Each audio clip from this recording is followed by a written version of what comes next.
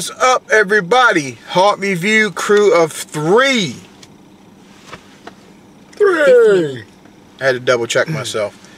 What's up, y'all? We are out here. Whew. Misty night at Lehigh Valley Screampark. Opening night. Opening night, yes. I guess technically last week was supposed to be opening night, but a little hurricane blew through. Yeah. Put a damper on things. Sorry. Unintended. So, but this is their new opening night. What a blast. I loved it. Oh, man. That's so much fun. We did. Absolutely. And this is one of those places that it's not like every other place.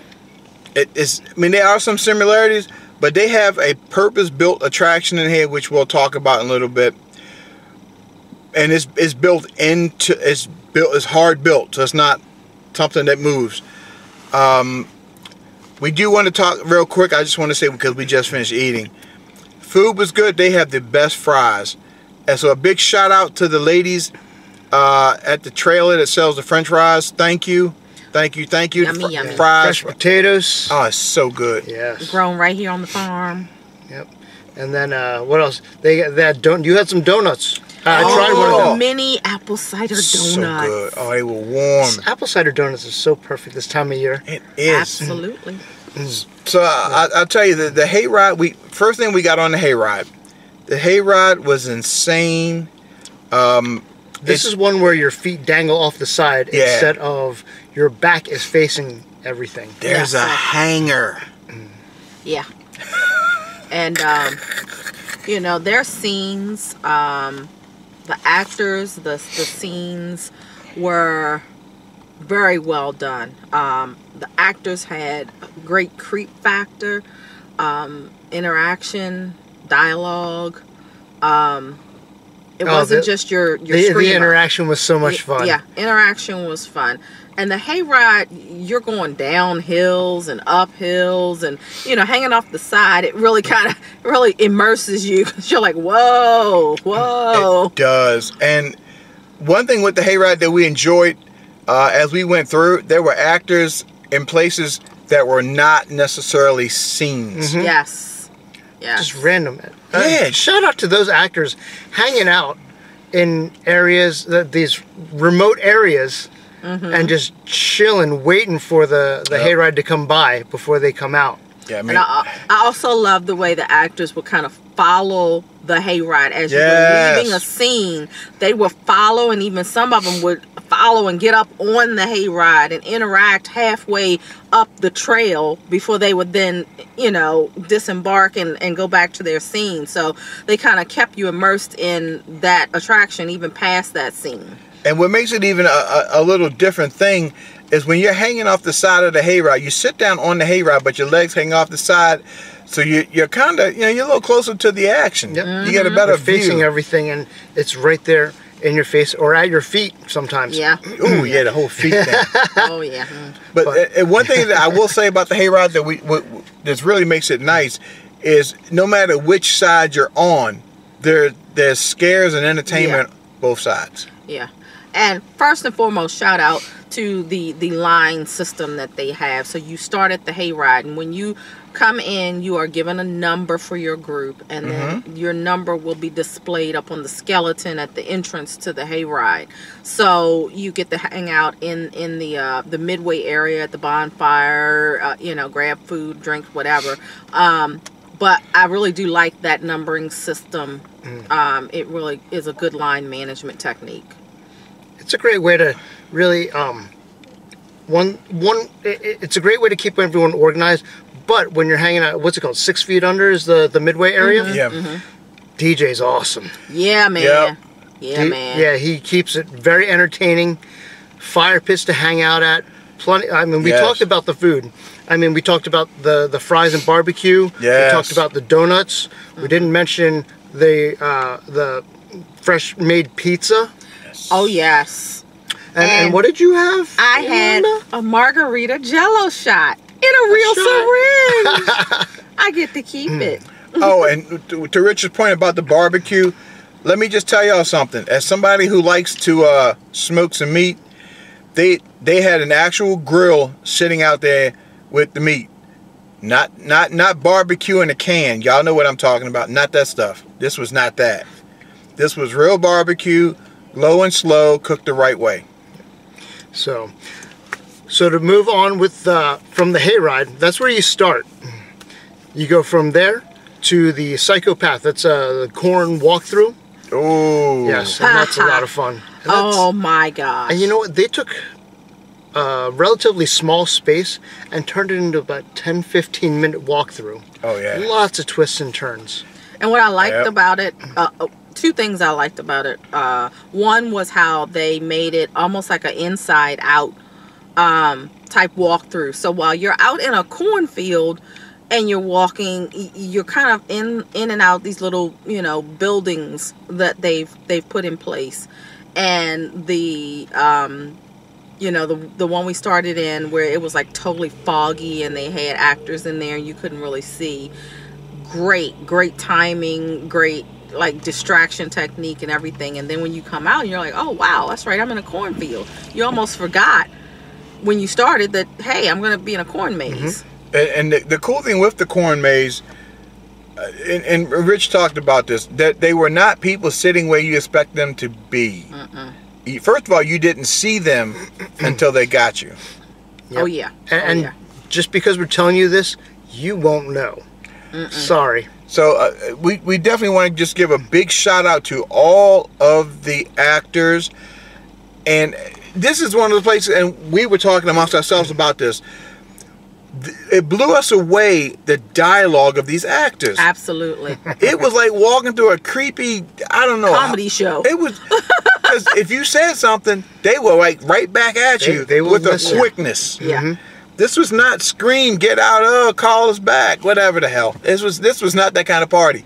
No. These actors had some training and they were on point. Absolutely. It really was, you know, part comedy show, part horror show. Because, you know, that guy, that one actor, oh, I want a shirt. We remember you, brother man. Yes, we do. Yeah, we do. Very good interaction, very good timing, excellent placement in the cornfield, just randomly, you know, here's somebody. And then sorry, it just when you talk about the interaction, I was just reminded of when we moved on to the biopurge. Yes. Yes. And we had to go through the hole. Get to the hole. In the background we hear, that's what she said. Dude, I about died. And what made it so crazy was the timing was right on. Right on point. Right on point. And the girl in the elevator. Okay. What were you speaking? What language was that? I think it was a plethora of languages. It's like Chino Latino. Exactly. Yeah. And then she was like, honestly. Okay, you got it? And we're like, no, we don't. Because she started off with English. And it went somewhere else. It went into like, it just started bouncing around thinking, I'd never heard people mix up that many languages at one time. It was crazy. That takes a lot of talent to be able to do that. It does. That's called the diversity, equity, and inclusion. So, but yes, at BioPurge, that is your walkthrough, kind of like a zombie apocalypse.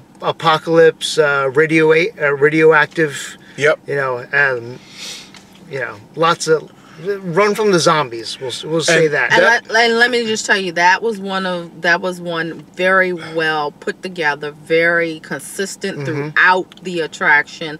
Yes. That you knew what your theme was, you knew what was going on, you understood, you know, the setup. I love that the theme stays consistent. Which is something that's hard to do in a haunted attraction. Because people try to throw a lot of things in there. But this was, from beginning to end, you knew you were in the same attraction. So it worked out well.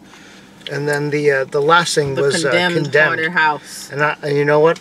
Condemned. That was good. Yeah. Yeah.